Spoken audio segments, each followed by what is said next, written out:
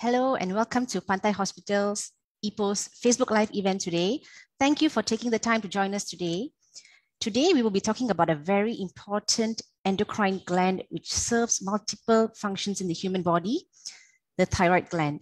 Feel free to keep your questions towards the end and raise it at the end of the session today. Let's start off now. We will be going through a few things today. The first will be introducing the thyroid gland itself, and we will go through several disorders of the thyroid gland, encompassing hyperthyroidism, which is excess of the thyroid hormone, hypothyroidism, which is inadequate secretion of thyroid hormone in the body, thyroid nodules or cancer, as well as inflammation of the thyroid, termed thyroiditis. Now let's go through the thyroid gland first. Okay, what is a thyroid gland? It's a small organ that's located in the front of the neck, wrapped around the windpipe, which is our trachea. It's shaped like a butterfly, smaller in the middle, with two wide wings that extend around the side of your throat. Essentially, the thyroid gland is an endocrine gland which secretes hormones which are important in human function.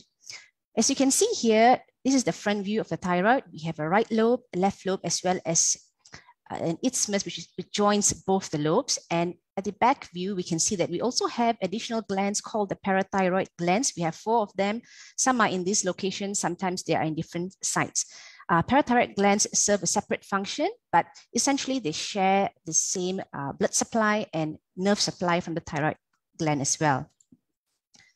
The thyroid gland serves multiple functions in the human body. It secretes 3 different hormones. We have the thyroxine called T4 hormone, T3, which is triiodothyronine, as well as calcitonin. Now, T4 and T3 serves multiple functions in terms of the heart function. It controls our heart rate, heart rhythm as well.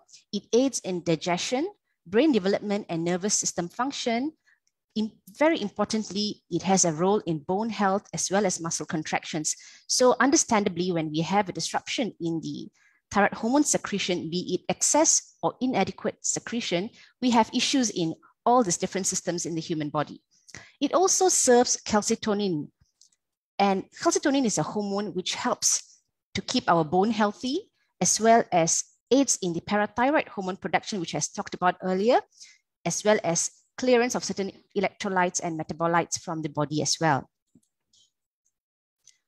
Now let's look about how this thyroid hormone is actually secreted. We have a higher center called the hypothalamus, which is somewhere deep in the brain, which connects to the pituitary gland. Now, the pituitary gland is actually a master center, or it's the main pituitary or powerhouse, which secretes multiple different hormones in the body. So the hypothalamus sends signals to the pituitary gland to actually send further hormones such as TSH to stimulate the thyroid gland, subsequently inducing the thyroid gland to secrete T4, which is thyroxine, T3, triiodothyronine, as well as calcitonin in our body. So if there's any problem at any one level of the hypothalamus or the pituitary, or even the gland at the neck itself, it can cause several different disorders in the human body. Now let's look at hyperthyroidism. Hyperthyroidism is an overactive thyroid. It occurs when your thyroid gland produces too much of the hormone thyroxine. You can have an excess of T4, thyroxine, or an excess of T3, triiodothyronine. T4 is essentially the inactive hormone, and it requires the liver, muscle, and kidney to activate these hormones to the T3 hormones. So when you have hyperthyroidism, what are the telltale signs? You may have bulging eyes, a neck swelling called goiter, swelling of your legs or skin lesions over your legs, increased heart rate or irregular heart rates, and that may be felt as palpitations in you, tremors of your hands, feeling very jittery, anxious or nervous, feeling hungry all the time, inappropriate or weight loss, which is even though you have you feel hungry, you actually lose a lot of weight, as well as hair loss and breathing problems. Some people actually have a lot of mood swings, feeling nervous, irritable at times as well with hyperthyroidism. What are the causes of hyperthyroidism? The commonest cause of hyperthyroidism is a condition known as Graves' disease. This is an autoimmune disease, which I will elaborate further. Second cause is toxic nodules or toxic swellings of the thyroid. It can be single, it can be multiple. Inflammation of the thyroid gland from external insults such as viral infections, etc. External sources of thyroid hormone. Some of these traditional medications that we buy over the counter online actually contain a lot of thyroid hormones, and they claim to aid in weight loss and stuff like that, which are abused by certain people. So these may be external sources of thyroid hormone which can cause problems in the human body. Other causes are drugs and contrasts that are used for scans, or other causes of the pituitary disorders, which I'm not going to talk about in this talk today. Now let's go and see what is Graves' disease. It's the commonest cause of hyperthyroidism. Basically, what is autoimmunity? We all have an immune system that works against insults such as bacteria and viruses in our body. So when the immune system acts against our own organs due to autoantibodies, we call this autoimmunity. It's a state where we have autoantibodies which attack the cells of our body, causing a lot of problems in terms of hormones and other related diseases as well. So as you can see in this diagram here, we have antibodies which stimulate the TSH receptor in the thyroid, and this causes overproduction of hormones causing hyperthyroidism. So this state is called Graves' disease. And these patients may have a personal or family history of other autoimmune diseases such as SLE, type 1 diabetes, etc. What are the signs or telltale signs of Graves' disease? You may have a diffuse, meaning the whole thyroid gland is uniformly enlarged, diffuse goiter or thyroid swelling. You may have thyroid-related infiltrative skin changes. This may be hyperpigmentation, as you can see here, darkened areas over the shin areas. This usually occurs at the pretibial region. You may have swelling in these areas because of hyaluronic acid deposition in these areas. It can be as severe as causing elephantiasis even. Eyes can be affected in Graves' disease. You may have a retraction of your eyelids. As you can see here, the retraction of the eyelids causes the bulging eye appearance in these patients. Further inflammation can cause redness, swelling, and it can also cause difficulty in moving towards certain directions of the eye. It can affect the muscles of the eye, causing muscle paralysis of the eye. And in certain circumstances, when the eye is exposed for very long periods, it can cause corneal scarring and ulceration, as you can see in diagram C below. So you have a spectrum of thyroid eye diseases which range from mild, moderate to even severe diseases. And usually these patients will require a specialist or ophthalmologist consult. Okay, other not very significant signs are swelling of the fingers and toes, which can be seen here, called thyroid acropathy. Okay, so what are the things that we usually do to assess whether a patient what is the cause of the hyperthyroidism in patients? First and foremost, we look at your thyroid function test to look at how high your thyroid functions are. Is there a suppression of your TSH level? And how high are your T3 and T4 hormones? Secondly, we would do an ultrasound of the thyroid. In Graves' disease, as you can see in the diagram on the right here, you would have a hypervascular state, or basically your thyroid is very active with a lot of blood vessels, and it's in a very hyperactive state, showing a positive Doppler. As you can see, a color Doppler here on the right side. Whereas a normal thyroid probably will not be as active as that. So usually in Graves' disease, you would have a hyperactive thyroid with increased vascular flow, which can be seen by Doppler ultrasound. But in certain diseases such as thyroiditis, you may not see this picture, but they may have a high T4 and T3 as well. So these are some of the things that we use to actually look for the causes of hyperthyroidism. Additional testings can be TSH receptor antibodies. These cost around 200 to 300 ringgit in the private hospital. These receptors are specific biomarkers for the diagnosis of Graves' disease. So basically, we are testing for that specific antibody that disturbs the thyroid function. And if this is positive, around more than 90%, we can confirm that you have Graves' disease. Thyroid scan is an uptake scan using radionuclide material to see if there are nodules that are secreting excess thyroid hormones in the body. These are also used, but generally we rely on ultrasounds and the receptor antibodies. Now let's look at other causes of hyperthyroidism. We can have a single toxic nodule, as you can see here, a solitary toxic nodule that secretes high concentrations of T4 and T3, or we can also have multiple nodules that secrete excess T3 and T4 hormone. Other causes, as you can see down here, are thyroiditis, which is inflammation of the thyroid gland. which I will go through in a bit. Now, what are the options of treatment for hyperthyroidism? The first and foremost, first-line treatment option would be anti-thyroid medications. We have a few medications available to treat. Basically, these are oral drugs which are prescribed by the doctor. Second option would be radioiodine therapy, which usually it's part of nuclear medicine therapy. And the last but not least, we have a removal of the thyroid gland, which is called a thyroidectomy. So what are the anti-thyroid medications that we have? We have carbimazole, which is commonly used, and propylthiouracil.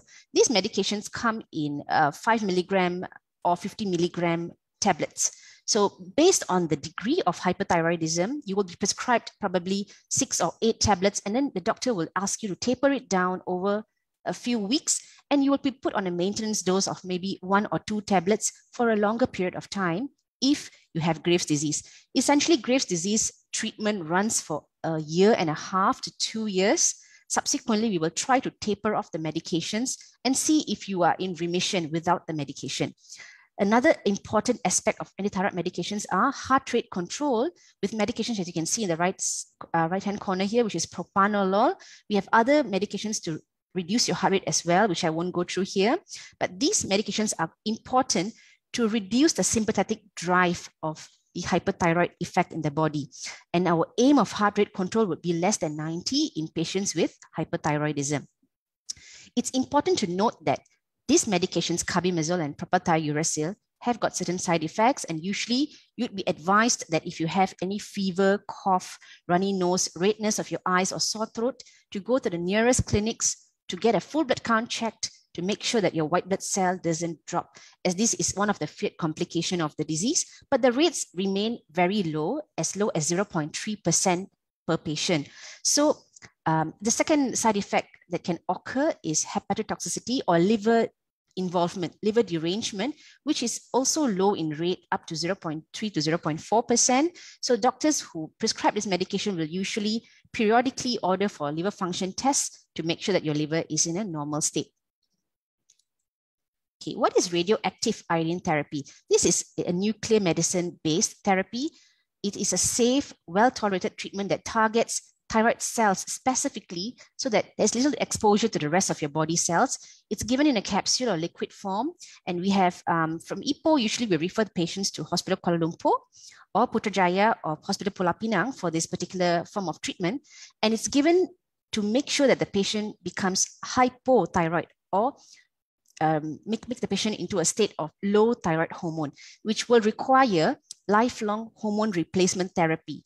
So essentially, we want to make the thyroid gland inactive and give them a safer form of therapy, which is thyroid hormone replacement, which is a more natural form, not a synthetic chemical, which will be a lifelong hormone replacement.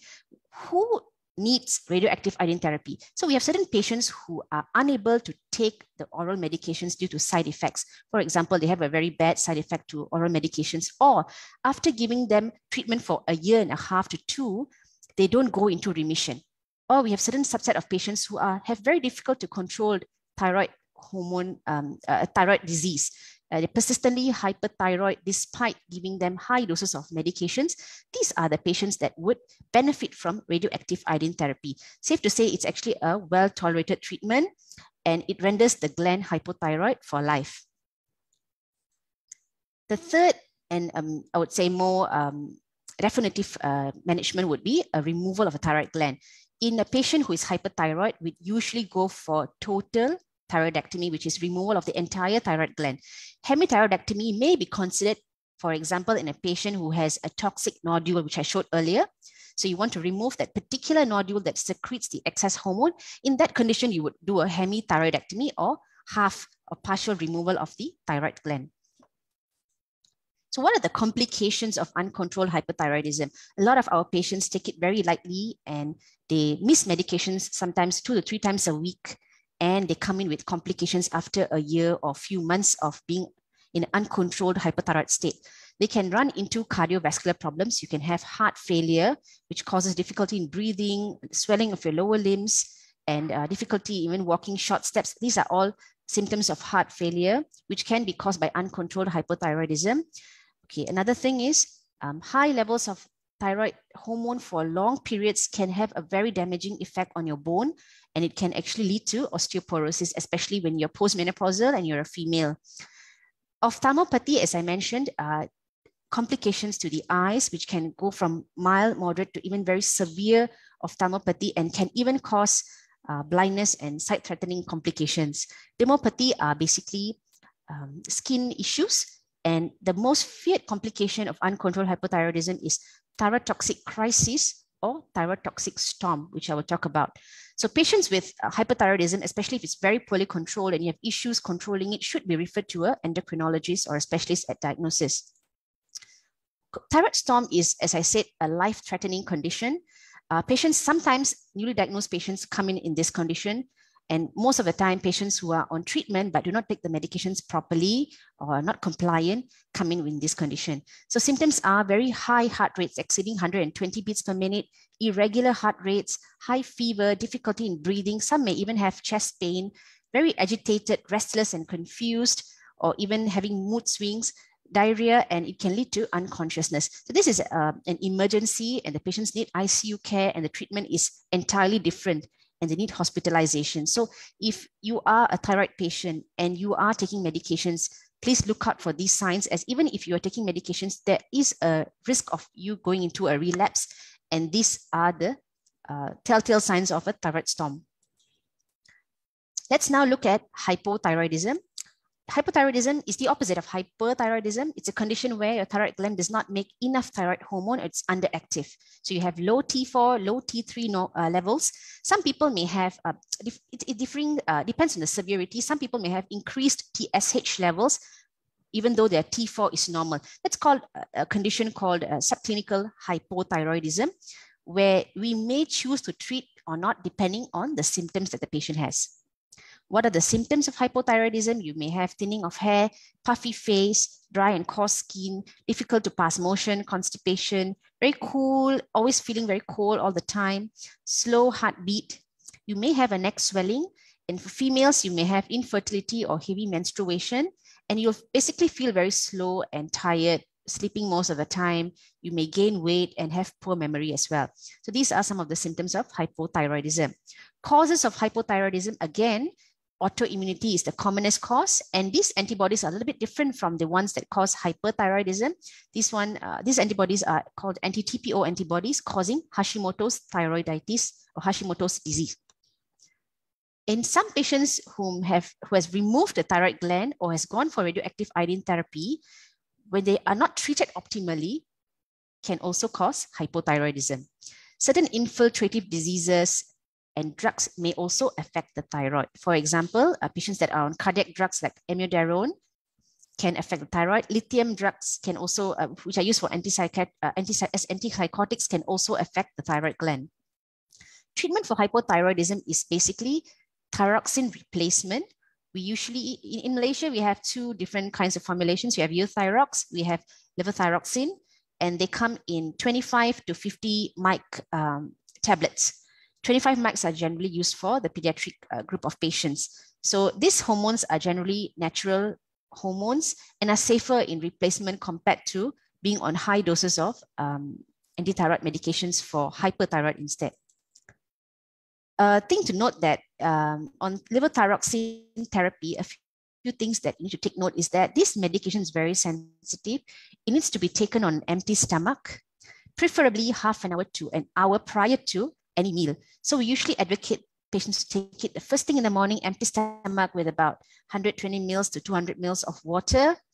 And then after an hour, take your breakfast, because it needs an acidic environment in the stomach for its optimal absorption. So, and it also requires a medication separation. For example, if you're taking any other multivitamins, any antihypertensives, or any medications, you would prefer it to be taken at least 2 to 4 hours later from the time you took the thyroxine replacement. So common causes of thyroid hormone not being adequately replaced would be taking these medications with food, or taking it together with other medications, which would affect the absorption of these tablets. Thyroid nodules are solid or fluid-filled lumps that form within your thyroid. So you may present to the doctor saying, "Doctor, I feel I have a swelling in my thyroid, and this may be due to nodules. So when you go to a doctor initially for assessment of the thyroid nodule, they will look at it and say, okay, first of all, we'll take a blood test and see whether it is functional or not, meaning is your thyroid hormone high, is your thyroid hormone low? So are you in a hyperthyroid state or a hypothyroid state, or are you euthyroid? Euthyroid means there is no abnormalities of the thyroid hormone. They next look into symptoms suggestive of cancer. For example, is the nodule rapidly increasing in size? Is there any pain, or is there any hoarseness of voice? Is there any change in voice or character in terms of the neck swelling? Okay, subsequently, they'll also ask about, is there any difficulty breathing? Is there difficulty swallowing? Is it causing difficulty for you to actually eat? You know, all these are called compressive symptoms. And subsequently, we will assess for possible causes of it. We'll ask for a family history of thyroid disease, any previous history of irradiation or chemotherapy done, and the rate of growth of these swellings.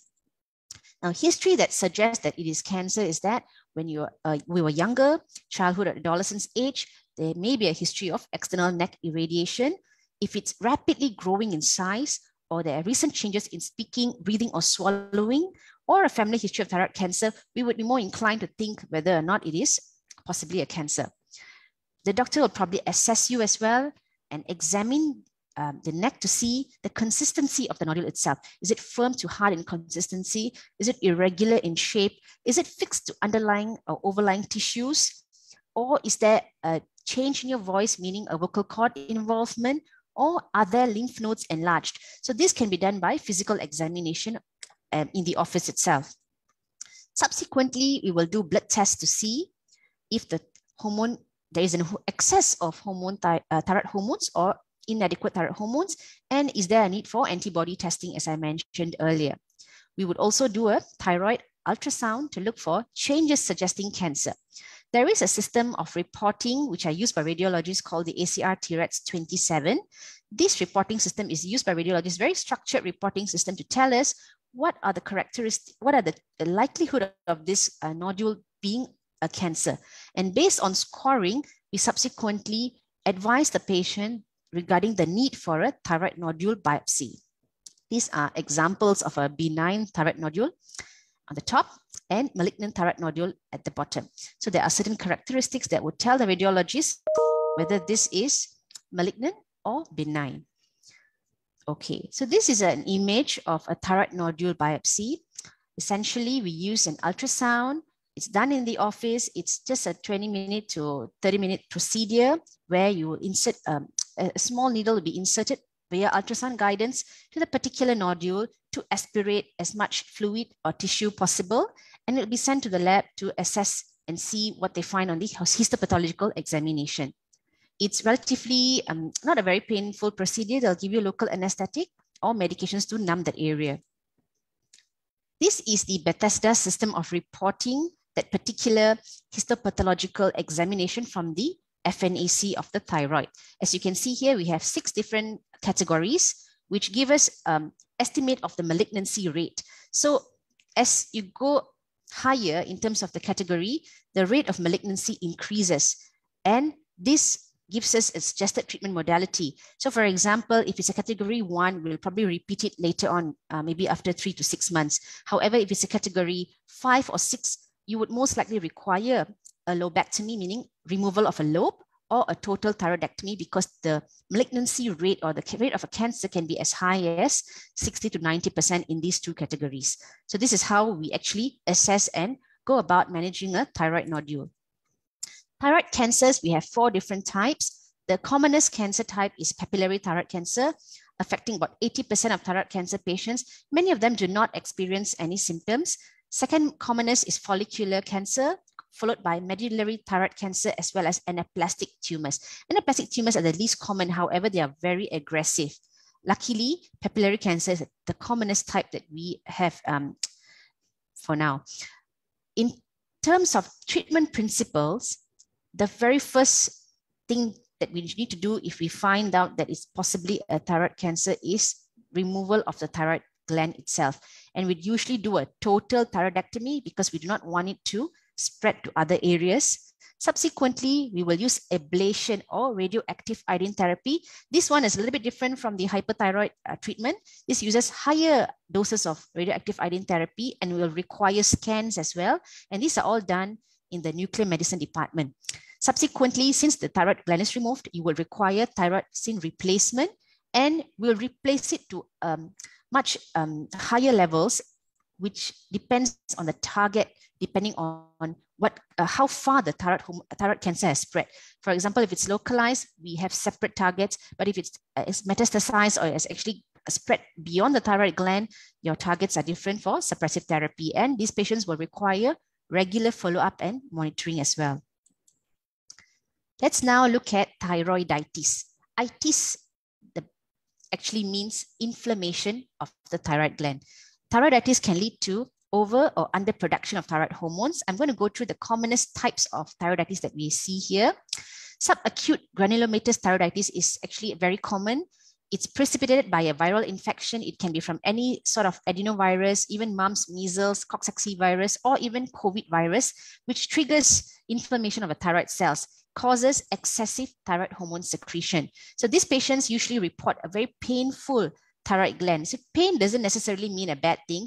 Usually cancer patients do not complain of pain. Usually pain refers to inflammation of the thyroid gland. So it may be painful. They may have fever for a few days, unwell, difficulty in swallowing. And when you do a blood test, it shows a high thyroid level. So all these symptoms point toward a inflammation instead of a excess thyroid or autoimmune cause. That's how we assess and say, okay, this is possibly a thyroiditis instead of Graves' disease. Treatment for subacute granulomatous thyroiditis is a little bit different. We usually give steroids to suppress the inflammation, and we give them these heart rate control agents to bring down the heart rate to less than 90. Another condition we have here is after delivery called postpartum thyroiditis, where after giving birth, there is inflammation of the thyroid gland. This is a little bit associated with antibodies as well, but this may not be painless, and the patients may complain of feeling hypothyroid symptoms, weight gain, poor memory, feeling tired, lethargic, etc. And when you do a blood test, it shows low thyroid hormones, and that's when we suspect postpartum thyroiditis. Now, these two kinds of thyroiditis can actually cause long-term hypothyroidism. So regular follow-up of these patients, even after the symptoms have disappeared, is very important. This is a different kind of thyroiditis called acute suppurative thyroiditis, where you have pain, fever, swinging pains actually, as well as redness of the skin overlying the thyroid gland itself. And when you do an ultrasound, you may be able to see collection of pus or abscess under the skin. And this requires immediate admission, drainage of the pus, and antibiotics. So as I said earlier, thyroiditis, the treatment depends on the cause of it itself. We may give anti-inflammatory medications such as steroids. We will bring down the heart rate by beta blockers, and we may need to replace the thyroid hormone if it is low. Let's go through COVID and thyroid disease now. So COVID has caused a lot of issues in terms of thyroid. COVID vaccines itself can have an effect on the thyroid gland, and COVID infection itself can have a different effect on the thyroid gland.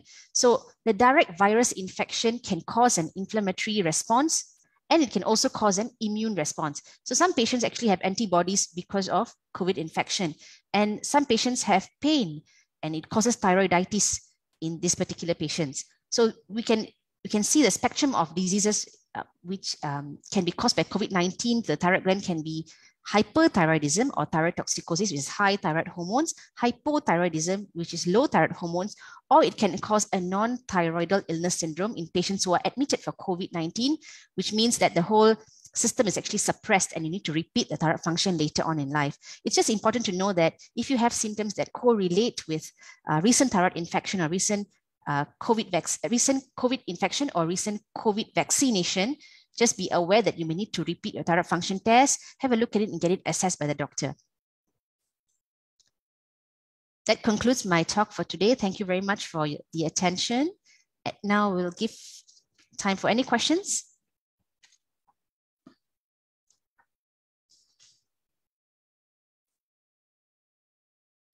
Okay, we have a question here.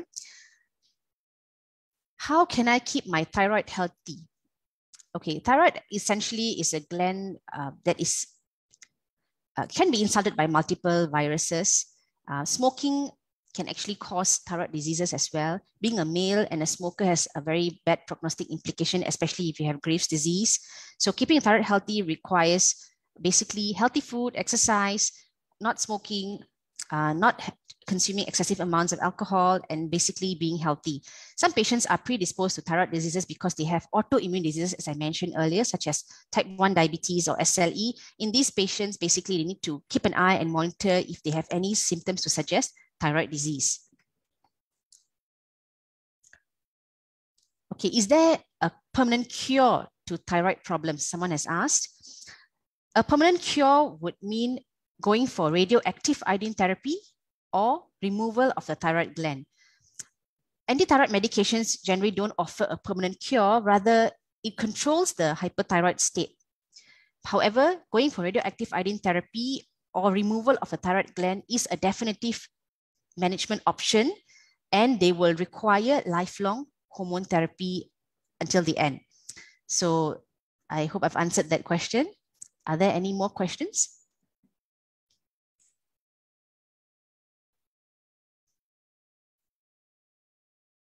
Will thyroid disease affect other parts or organs of our body? Yes, as I mentioned earlier, it can affect the cardiovascular system, it can affect bone health, it can affect the skin, it can also affect the digestive system and the whole body's basal metabolic rate, and the eye as well. So these are all the organs that can be affected by the thyroid system, and any abnormalities that you feel or any symptoms that you feel that are related to these organs may mean a thyroid disease, and you need to get it checked.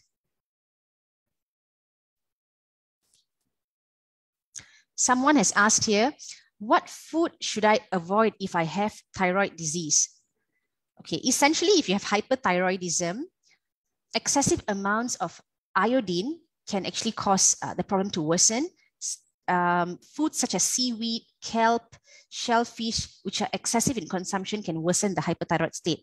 Whereas if you have hypothyroidism or low thyroid hormone, taking a lot of cruciferous vegetables such as broccoli, cauliflower, Brussels sprouts, and cabbage in excessive amounts can actually worsen the situation as well. So the key to it is moderation in all the kinds of foods that you eat. And in hyperthyroid patients, we try to avoid excessive iodine, such as seaweed, and excessive seafood consumption. So I hope I've answered that question as well.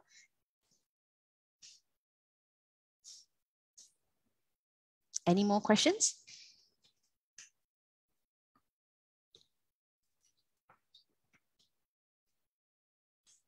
I have higher heart rate.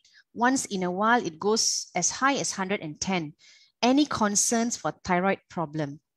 Okay, having a heart rate as high as 110 may not just mean thyroid problems. It can mean a lot of other things. Having anemia, having heart issues, as well as other abnormalities may also point to a high heart rate. So I suggest you get your blood screened, a baseline blood screen for your full blood count, kidney, liver function, as well as thyroid function test, and also get an ECG done to check on your heart rate and rhythm, and then take it from there. It may or may not mean thyroid problems. It can mean a myriad of other things as well. We have time for one more question.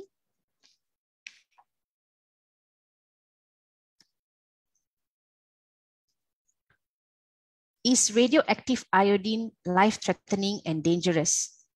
Okay, this is a very, very interesting question. Okay, the doses that they deliver for hyperthyroid patients to go into remissions are very low. It is as low as 10 to 20 MCIs, sometimes 30 MCIs. That's the maximum that they go. However, for thyroid cancers, they go to much higher, such as 150 and beyond that for treatment of thyroid cancers. So the radiation amount that is delivered in the radioactive iodine therapy is very low, and it specifically targets your thyroid cells. So it's actually a very safe procedure, and it's just a day procedure. It requires you to go for the treatment, and you can come back on the same day after taking the radioactive iodine therapy.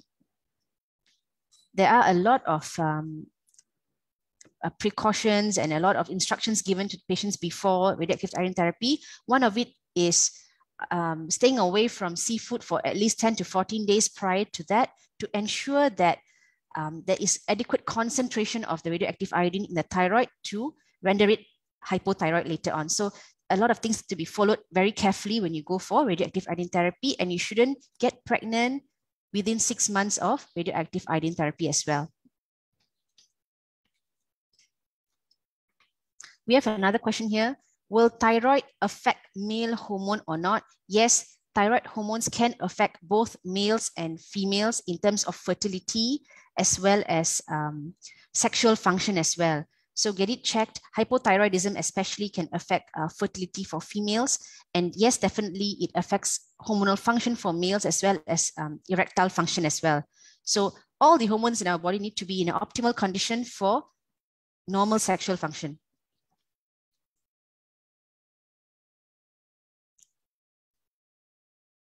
So I hope I've answered all the questions today. Thank you so much for joining us.